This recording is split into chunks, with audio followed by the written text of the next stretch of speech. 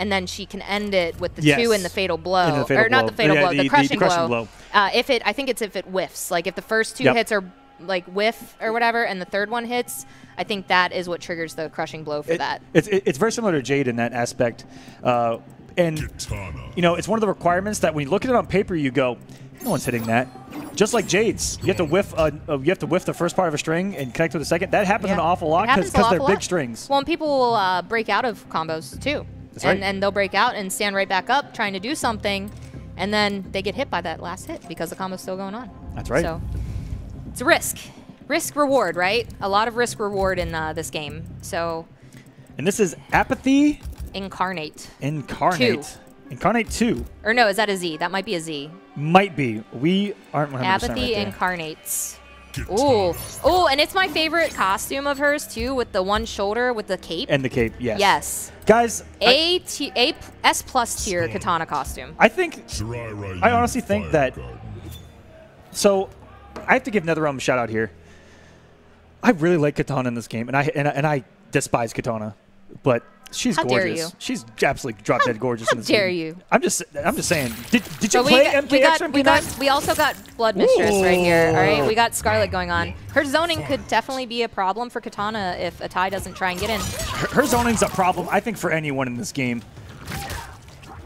And looks like we're going right in. And then we were talking last night while we were playing some matches. We were talking about the up 3 that Scarlet has, the range on it. Oh, absolutely also disgusting. Very plus on hit. And she's prone to do a 50-50 afterwards.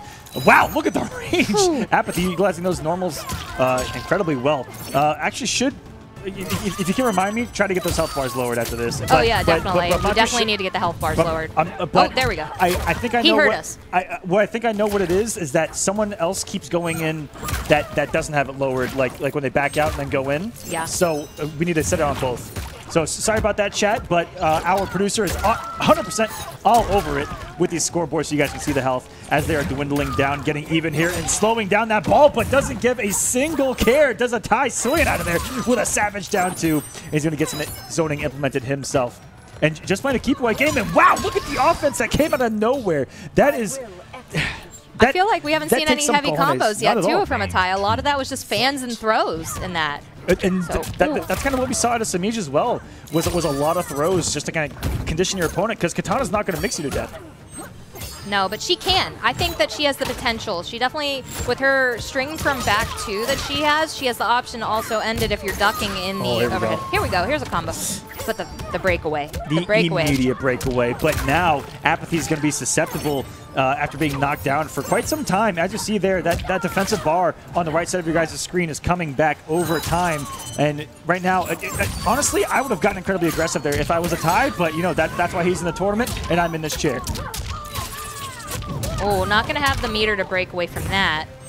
Ooh, and coming off that bar immediately was Apathy as well once he got the 1. But it was a great reversal of positioning and able to get him full screen, where Scarlet is going to be incredibly strong. Big whiff there. Nice reversal throw, but a good tech on that by Apathy. Just knew that's what he keeps reversaling with when he blocks something. I think Apathy is also trying to get into crushing blow range, or fatal blow range right now. Using the blood ball to try and zone Katana out. Oh, the trade! This is so scary. Katana could punish. Yeah. I think that's so negative on block that I think that might have actually been a punish, that throw. Still, yeah. I agree. The booty bump, the back forward 3, that is very negative. Here we go. Multiple jump 2 combo here. And still hitting really hard there. I mean, 30% for 1 bar, that's a good day at the office for anybody. And he has not gone once for the ender that can end in a crushing blow as long as you got an 8-hit combo. Maybe he's saving it for the end. Maybe. I mean, this down forward 2 is the one that does that. The stomach slicer.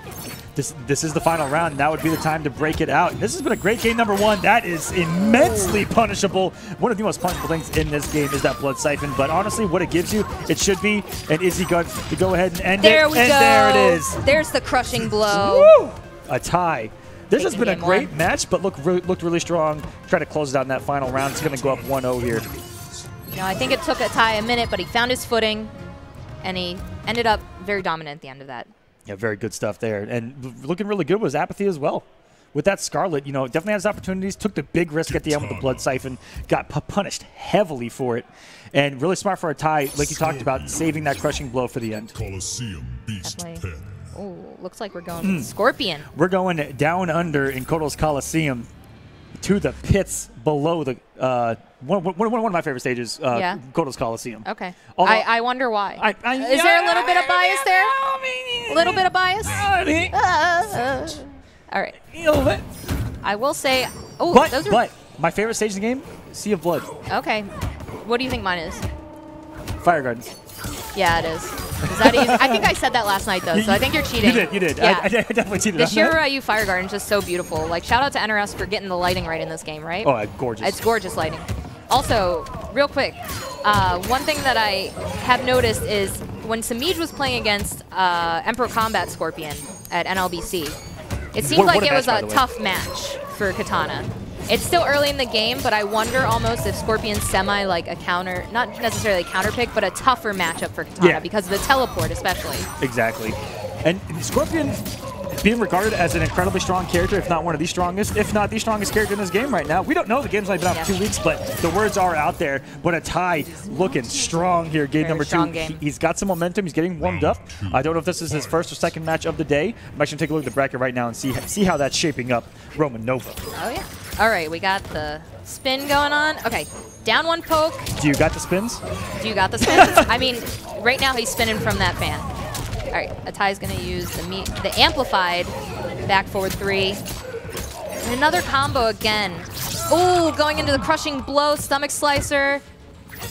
Very, very easy if you got the combos down. Very easy crushing blow to get into. Goes with the flutter. This could close it out. Oh.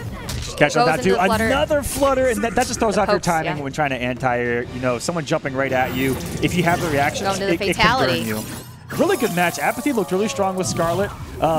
Looked like Atai was much more ready for Scorpion than he was Scarlet. Yeah, Scarlet I think was a little bit more scary for him. And that's just gross. Yeah, he played more patient. Yeah, I think it's called Gornado is the name of that fatality. It's called Gornado.